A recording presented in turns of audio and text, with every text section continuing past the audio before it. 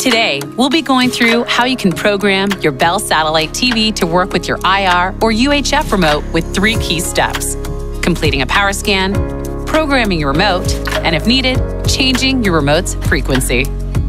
All of these steps require that you start with your TV and receiver turned on. First, we'll go through how to perform a power scan with your IR or UHF remote. Press and hold the TV mode button for 5 seconds. The nearby buttons labeled SAT, VCR, and AUX will turn on and off again. The red TV LED light will flash. Press the power button. Now continuously press and release the up arrow button until your TV turns off. This step may take up to 5 minutes. Once your TV is off, press the # button. Your remote should now be programmed to control your TV. Now, press the power button to turn your TV back on. Press and release the SAT button in order to control your receiver. To turn your TV on and off, press the small red TV button. To turn your receiver on and off, press the big red power button. Those are the steps that should have helped you perform a power scan on your TV and receiver using your remote.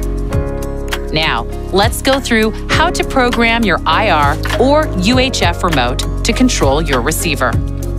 Programming your remote, and if needed, changing your remote's frequency.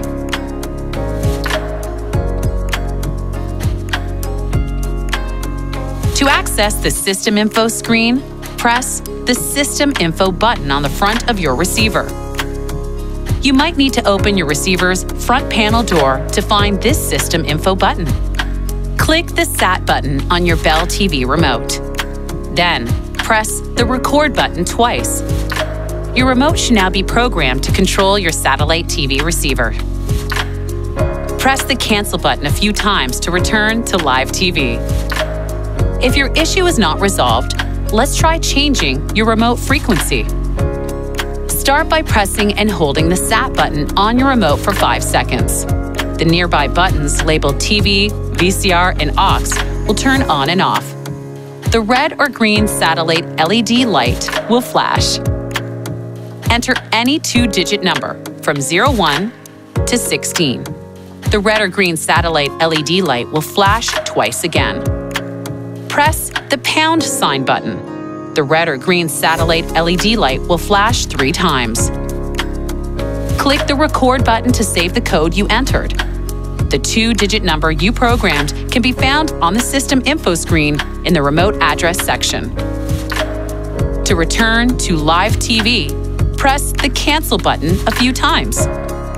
If your remote is a 6.4 model, you will need a UHF antenna on your receiver.